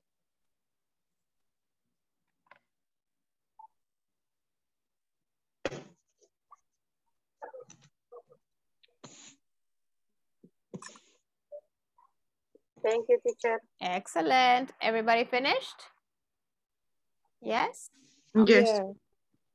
All right, very good. Give me a second here. Ok, entonces, igual, tomen turnos para ir leyendo las oraciones, revisen vocabulario y obviamente la estructura gramatical, pongan atención si le están pidiendo negative, affirmative or question.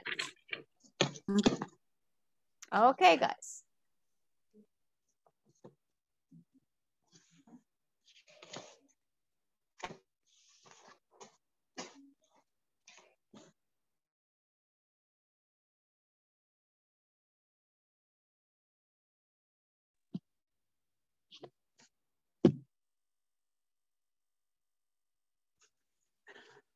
Hola. Creo que...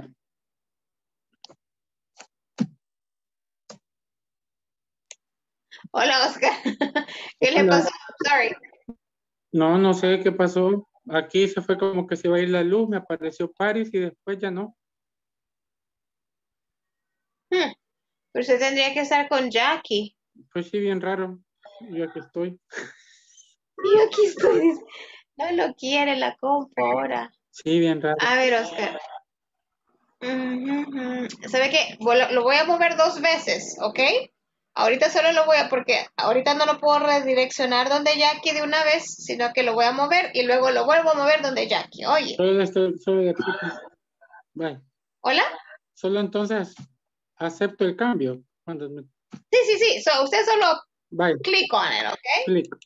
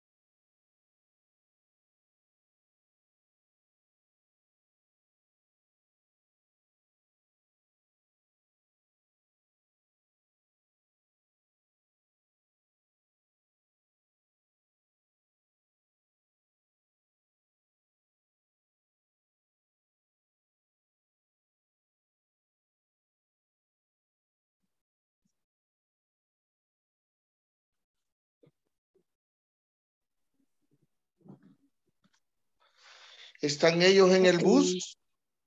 Lucy ride her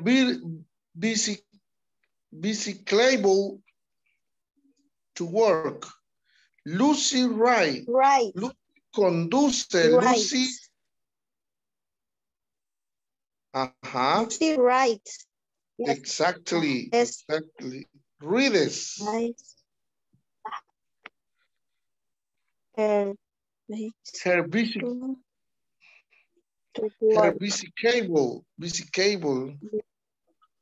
No sé cómo se pronuncia. Bicycle es. Bicycle? O bicycle. Bicycle, yes. Bicycle to work. Okay. Okay. Why he be in France? Why he? It's a question. Yes, of course. Why he be? No.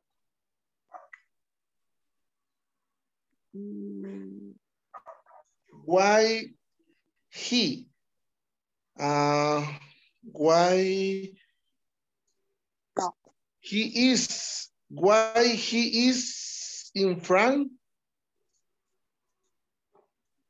Why? It's a question. Yes, of course. But WH, why es por qué. ¿Por qué está en Francia? ¿Por qué está él en Francia? Why is be in France? Why he is? The verb be. Why he? Why he is? Why is be in France? Amilcar and Vane, which number are you working on? What number are you on? What number are you working on? 8. 8. Why is he in France? Okay. Acuérdense right, si está el be. Give me the answer again. Amilcar, please. Why he is? Why is he? Why is he? Because it's a question. Okay, okay, that's right. Why is he be? Why is he in France? No, solo why is he in France, Vane. Okay. Why is he in France? Why is he? That's right, yes. In France. Okay. That's right, yes. Why is he in France? Yes. Thanks, teacher. I not play the piano often. I am not play the piano.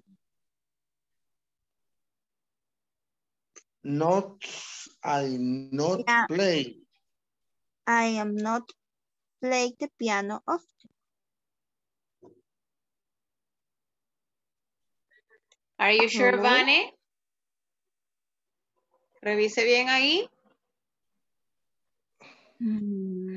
Teacher, is that correct? I don't play the piano often. That's right. Yes, I don't play. Acuérdense que play es verbo de acción. No podemos combinarlo con el verbo be. Okay, I don't play the piano often. Often. Often. A menudo. Seguido. O seguido. Often, yeah. Okay. It not be cold today. Cold. Very. I don't play. I don't play the piano often. Often. Así es, ¿verdad? Yes, very Sí, good. often. Often.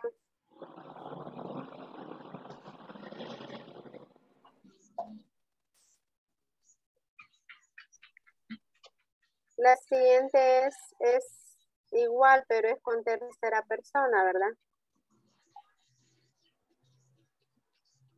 It doesn't. It doesn't. El verbo to be. Ah, el verbo to be, sí. Very good, girls. Very nice. It's not cool today. It's not. I know the It is not. It is not. It is not. It is not cool today.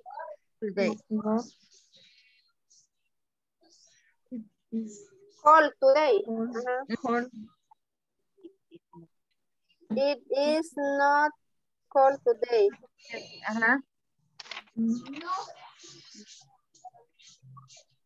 En la 11, ¿verdad? We are from Portugal. From Portugal.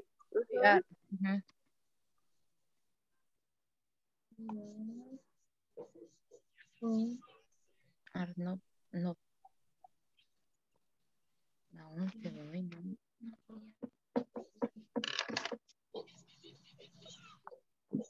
From.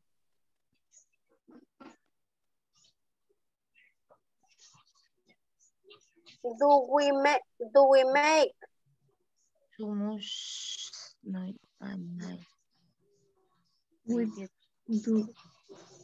We are. Así porque. La 12 vamos, ¿verdad? La 12, ajá. Estamos en la 12. ¿Cómo?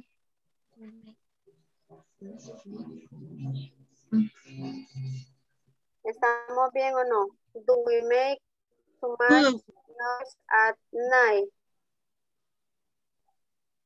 ¿Cómo quedaría? Perdón, no escuché.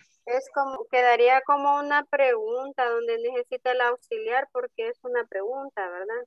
Que tenemos que formular. Ajá. Paraguay es do, ¿verdad? Sí. Entonces sería do we make too much noise at night.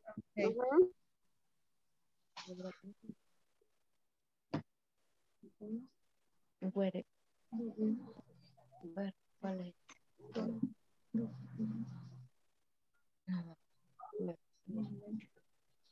10 preguntas también. Toda la.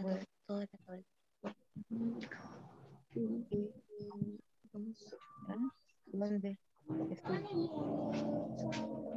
La tu mamá tiene entre sus pantalones, entre de los dos.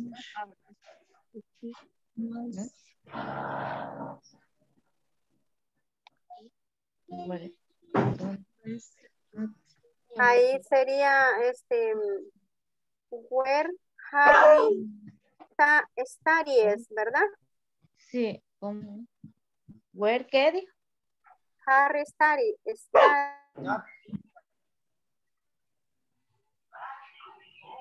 They are not.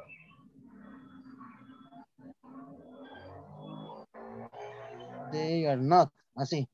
Ajá, like. Ok. Animals. They are not like. Ajá. Ok.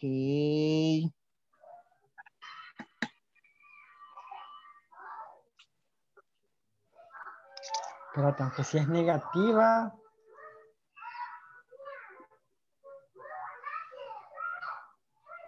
Solo sería we not. O ¿por qué le agregamos el are not? Teacher. No sé. La número 15. Hola, dígame. La number 15. 15. Dice que la tenemos que hacer negativa y agregarle el be. Sí. ¿Sí? Ah, pero no es Le pregunta. agregamos are por We el are verbo not to be. late. That's right. We are not late. Excellent. ¿Sería correcto? Yes. We We are are not late. Yes. late. Okay, Sure. thank you. Yes. En la 5, Ajá. 5, it's you find. No Yes. cambia. No. No cambia porque estamos hablando de you. Ajá, era el verbo find. Con Sí, you. queda igual. Queda igual, Vale. ¿verdad? Ok. Yeah, very good. Okay. 17. La 17. Sí. Where are you? Where are you? Es pregunta. Sí. Where are you? Where are you? Hi. ¿Dónde estás tú?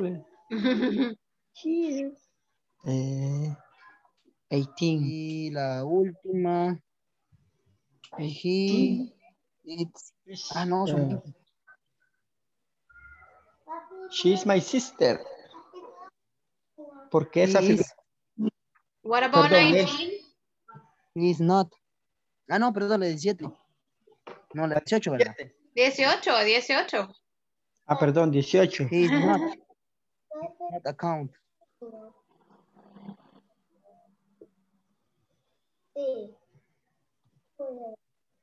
Perdón, la 18 dijimos es negativa. He's not. He's not an He's not account. account. Accountant.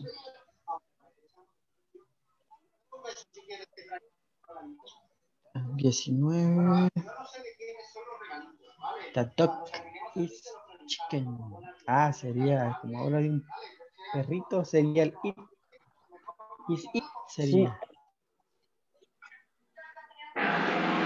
Ah.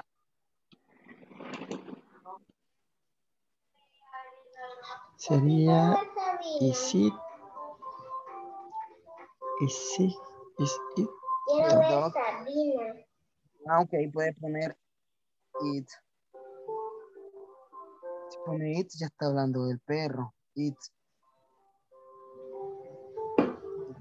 Hay que ordenarlo. Va. Y después tiene que ir el verbo y después lo que sigue. Dele, ordénalo. It. Is it. It is. Se le agrega la S, va. A it, sí. Ok. It's the dog chicken. But it's a question, guys. Ah, sin la S. ¿Cómo les quedaría? A ver.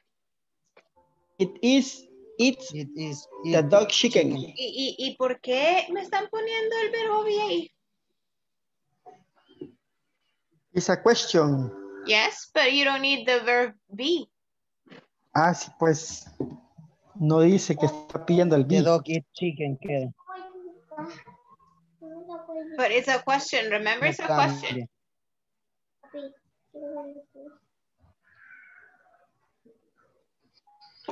Ok. Es una pregunta.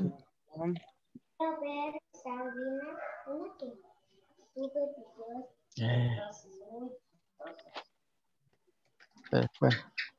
la 20. No, no sé. Es my sister, la 20. Ok. Sí, la 20, she is my sister, bro. Ajá. Ah, aquí estamos hablando, es una pregunta. Solo sería the dog eat chicken. The dog eat chicken, no cambia. Así lo dejamos. Que ver. Eso sí, Sí, no. porque no es el, bueno. The El dog verbo es eat. Correcto. Sí, lo dejamos. Estamos hablando de una tercera como es un animalito. De algo. Ajá. Ajá. Sería la S. Le agregamos ese entonces. Sí, the dog It's chicken. Ok. chicken. Final. Finish. Solo ese, perdón. Sí, espérate, revisemos la 14, la 14. Sí, ahí sí está It's pidiendo. foggy today. Teacher. Sí. It is foggy today. Okay. Teacher. Finish. Finish, ¿va? All right. La 19, me queda duda cómo la han hecho. The dog eats chicken. The dog But eats it's a chicken. question. Si usted dice the dog eats chicken, it's a sentence. ¿Cómo hacemos una pregunta? Eat chicken the dog. No, eat chicken the dog. No, you need an auxiliary. ¿Y el auxiliar dónde está? Ah, sería do. Sería dudas. ¿Será que? No, ahí sería does. Ah. Ajá, entonces sería das. Does the dog eat chicken? No, does eat the dog chicken? Does the dog Eat chicken. Ajá, hoy sí. Very good, Hugo. Does the dog eat chicken? Yes, Very good.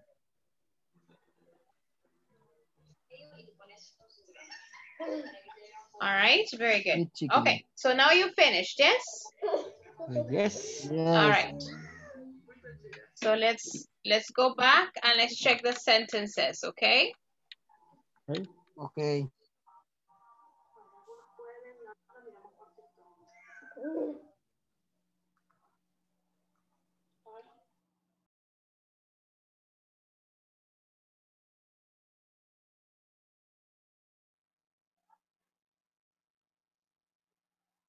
All right, guys, I guess everybody's finished. I know one group just finished right now.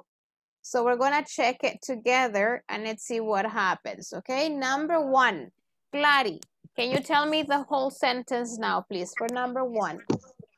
Okay, teacher. Un segundo. Yes. I am in a coffee now. I am in a cafe now. Very good. Yes, very nice. Thank you. teacher. Very Thank good. Maria Melina, can you do number 2? Yes. Does she play tennis every week? Excellent. Does she play tennis every week? All right, very good. Acordémonos que play no va a llevar S, a pesar de que estamos hablando de she, pero ya pusimos el does. Very good. So no more S. Very good. Thank you, Maria. Gabriel, can you do number 3? They go to the cinema every Wednesday. Every Wednesday. Very good. They go to the cinema every Wednesday. Very good, Gabriel. Excellent. They go. No change because it's they. All right. So it's okay. ¿Verdad? Eso se queda igual. Very nice. Thank you. Paris, can you do number 4?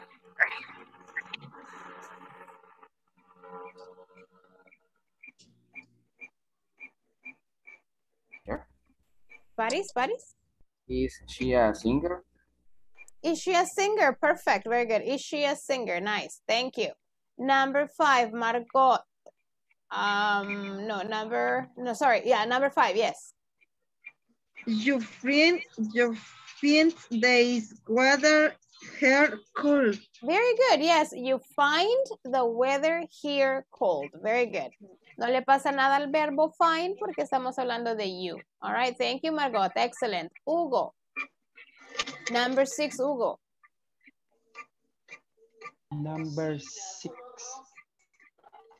Are they on the bus? Excellent. Very good, Hugo. Are they on the bus? Very good. All right. Nice. Thank you, Hugo.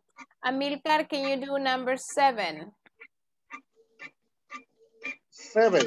Okay. Lucy rides her bicycle to work. Excellent. Lucy rides her bicycle to work. Yes, okay, rides, because we're talking about Lucy and it's affirmative sentence. Okay, very good, Amilcar. Thank you. All right, let me see. Daily, can you do number 8? With his and price. Okay, why? Very good. Why is he? Very good. Why is he in?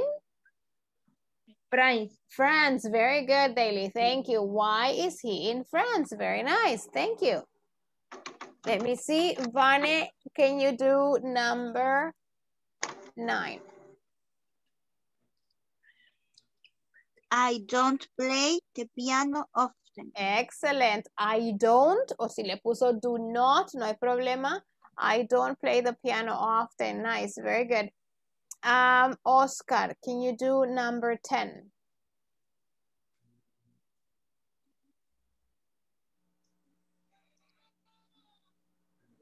No la hice, pero vamos a intentar. Okay.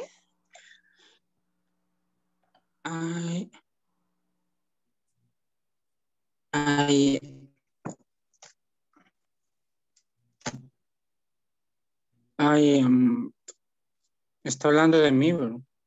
La número 10 No. está hablando de it.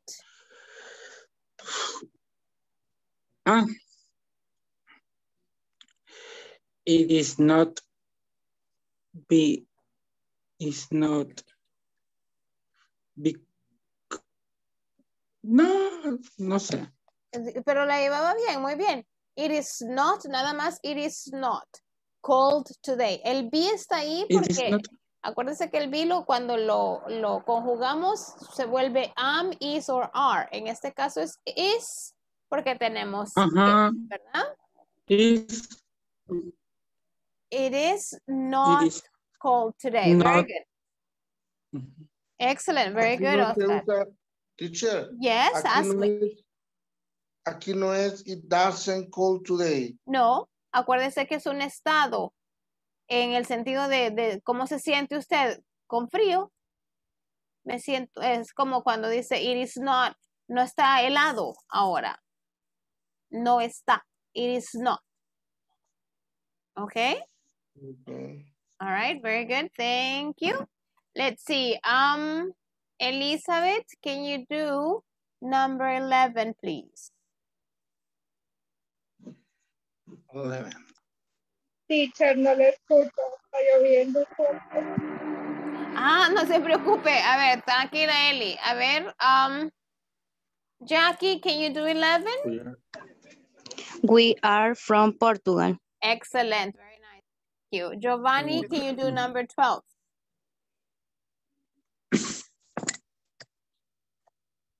Ahorita, number, teacher? 12, Giovanni. 12.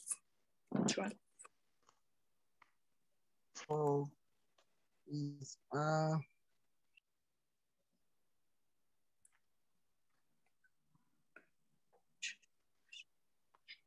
not, he's not a accountant. La 12, Giovanni? Perdón. That's okay. Permítame. Does we make? A ver, ¿por qué sería Does we make? Giovanni, ¿por qué does y no do? No.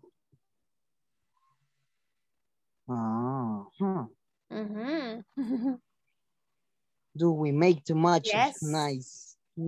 Excellent. Do we make too much noise at night? Excellent. Do we have we? Very good. Thank you. Okay. Thank you, Giovanni. Very nice. Let me see here. Clary, again, can you do number 13? Teacher, esa la dejamos pendiente porque teníamos duda con Paris. A ver, ¿cuál era la duda que le surgió? Si solo iba, where study Harry? Ajá. O si le íbamos a agregar algo más. Sí, el auxiliar, siempre. Pues esa no la hicimos con Paris. No se preocupe. A ver, ¿alguien que haya hecho la 13? Number 13, guys, anybody? Where does Harry study? Excellent. Yes, where does Harry study? Very nice. Thank you. All right, 14. Hugo, can you do 14 for me, please? Joe. Who said Joe? Okay, number 15. Number 3. No, hold on. Number 14. It is foggy today. 14. Pero es pregunta. It is foggy today. Pero es pregunta. Sí, Voy a poner it is o voy a poner is it? Is it foggy today? Yes, is it foggy today? Very nice. Thank you. Let's see, Maria. Let's see, Maria Marina, can you do 15?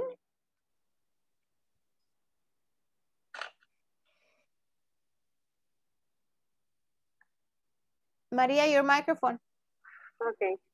We aren't late. We are not late or we aren't late. Very nice. Can you do 16? Thank you, Maria.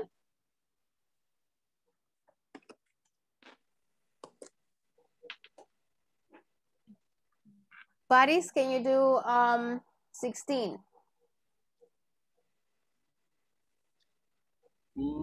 They are not like animals.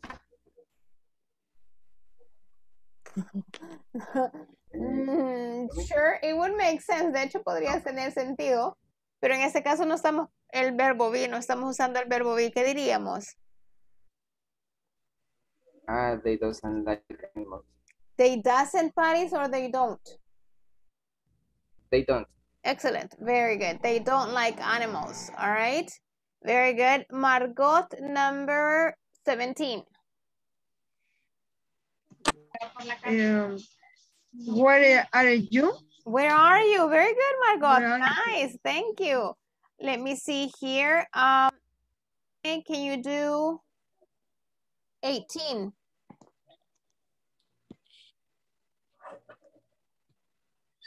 Hi. Hi, Vane. Can you do 18? He doesn't an accountant. ¿Segura, Vane? Are you sure? Mire que tenemos profesión u oficio. Aparte ahí mismo nos dicen que usamos el be.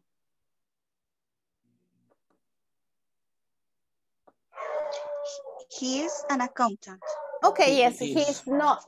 ¿Verdad? Porque tenemos el negativo. Very good. Yes, he's not an accountant. Very good. Thank you. Let me see. Gabriel, can you do 19? 19.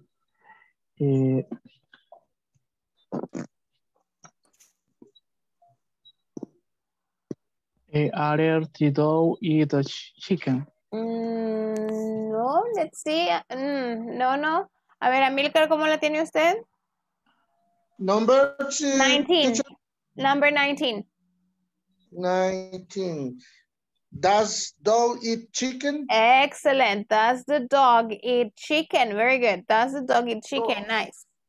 Very good. And let me see. Number 20. ¿Quién hace la 20? She is my sister. She is my sister. Excellent. Very good, guys. Very nice. Okay.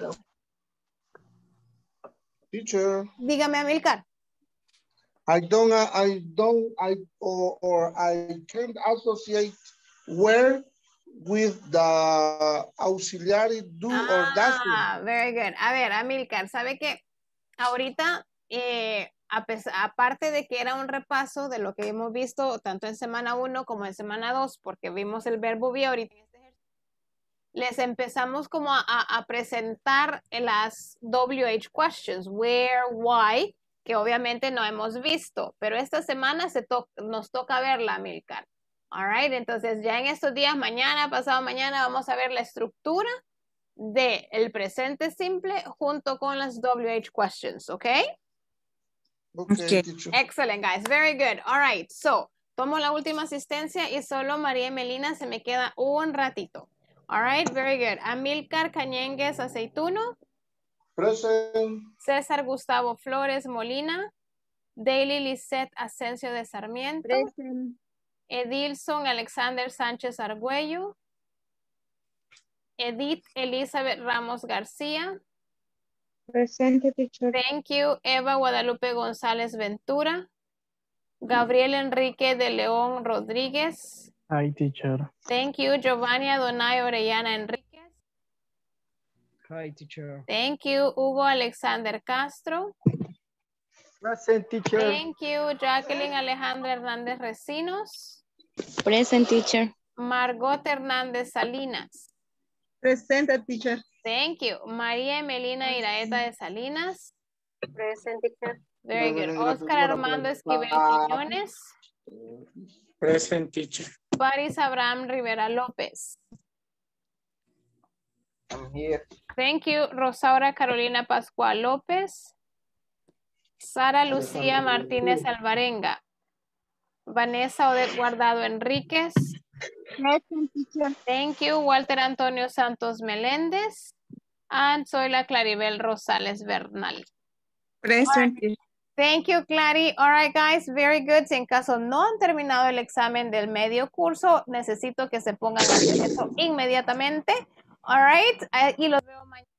Bye, guys. Solo María y Melina se me quedan un ratito. Bye. Bye. Good See you night. tomorrow. Bye. Good night, teacher. Tomorrow, bye.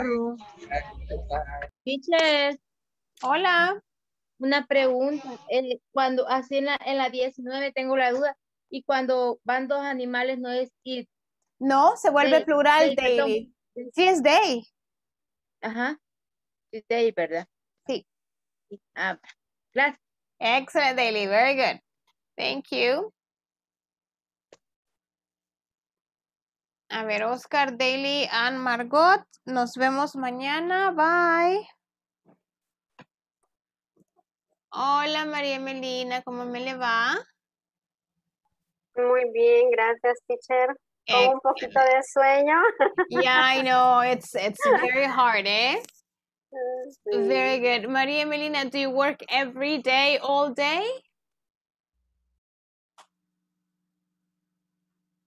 Your microphone, María. Sorry. That's okay. No, don't worry about it. Yeah, my only day off is Saturday, teacher. Oh my goodness, really, Maria? Yeah, and my schedule 7 a.m. in the morning to 6 p.m. in the afternoon. Wow. It's long day for me. Yes, Yeah. very good. You know what? It's a drugstore and yeah, it never stops. No. Oh my goodness. Yeah. Now, how about you, teacher? Yeah, I mean, I teach all day, Maria. I have many groups during the day, so I'm always teaching. Yeah, I understand. Yeah, so I have some groups in the morning, and I have some groups like in the afternoon, and then this group with you guys. Wow, very tired. Yeah, sometimes it's like, oh no. But yeah, but I like it. I like teaching, Maria. You have a lot of patience. Yeah, I try. Very good. Okay. Now tell me, Maria Melina, where did you learn English? Because you speak English, Maria. No, not yet. Yeah. You know what? I like English. And my purpose is to know complete English. I want to speak with American person or somebody who speak English too, but I think it's too much. But you're doing very well, Maria. You're doing very, very well.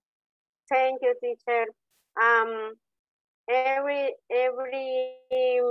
course my songs. I don't know how to say, cuando diferentes instituciones dan algún curso de inglés. Yeah, when different schools give like English courses, Yeah, over there. Okay. Me over there, yeah. Yeah. Very good. That is the reason I'm here. I wanted to learn more English. Right, yes. Very good, Because Maria. you know, I understand, but when I have the people in front of me, I don't know what. You forget your English, Maria. Yeah. Oh no. You know what? You just get nervous, but you know it. I mean, you can have a conversation, Maria. That's very good. A little bit. No, yes, very good. Now, do you have like many people like from other countries come to your city? Like, are there many like foreigners? No, yes, it's only teacher from, you know, Lajeo. Lajeo. A teacher came to here to Berlin, and he has English class, and I ¿cómo digo? Estuve ahí. I was there. I was there. I was there, and he has different accent. Okay. He has different accent to the pronunciation, and I think it was there when I learned a little more. Okay, very good. Yeah. Okay. Yeah. What about in my home, I like to watch TV in English, and I like to speak English music too, and I try to understand, but sometimes, yes, sometimes. Sometimes not so much, but you know what, Maria?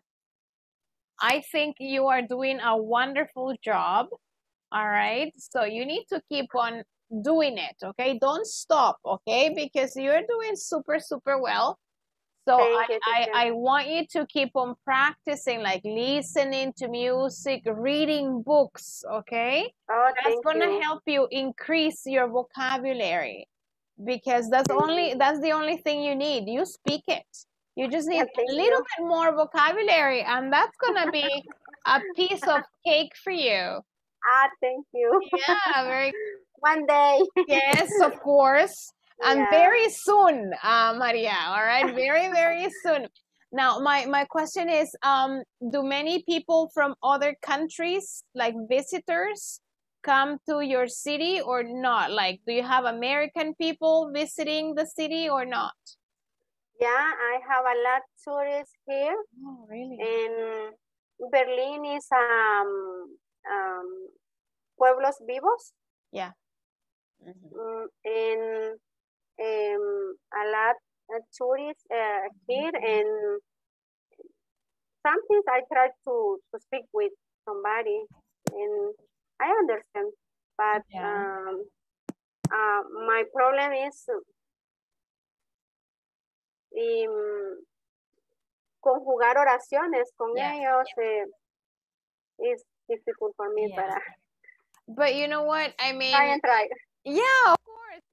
You have to keep on trying, Maria. I think, I mean, it's gonna be if you practice more, the more you practice, all right, the easier it's going to be for you. All right. So I do suggest, Maria, that you keep on, of course, being in class, listening to music, watching movies, the subtitles in English, not Spanish, Maria, okay?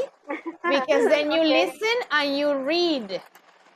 Okay, you listen for pronunciation and you see the vocabulary. And that's going to help you a lot. Only in English, okay? Listen and read it. Okay, and then you can practice. Very good, excellent. Now, Maria, do you have any questions about the class? I mean, about the topic, or you're okay with everything? I have a question about the test, the exam.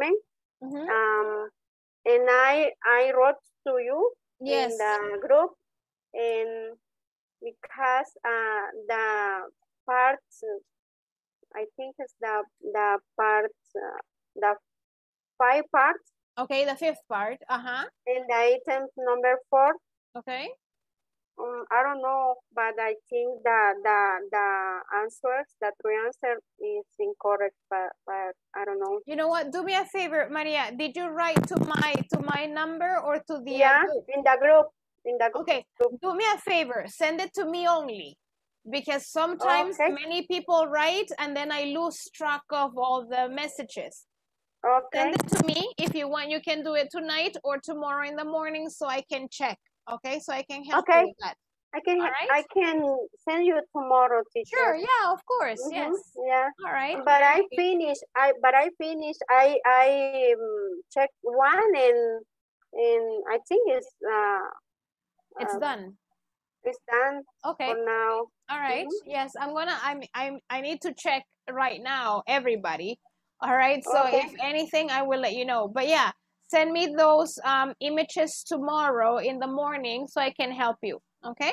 Thank you. Excellent, Maria. Very good. Okay. You go rest. Go sleep, okay? Thank you so much, Maria. I'll see you tomorrow. Have a good night, teacher. You too. See you Bye. tomorrow. Good night. Bye-bye. See you. Bye. Bye-bye.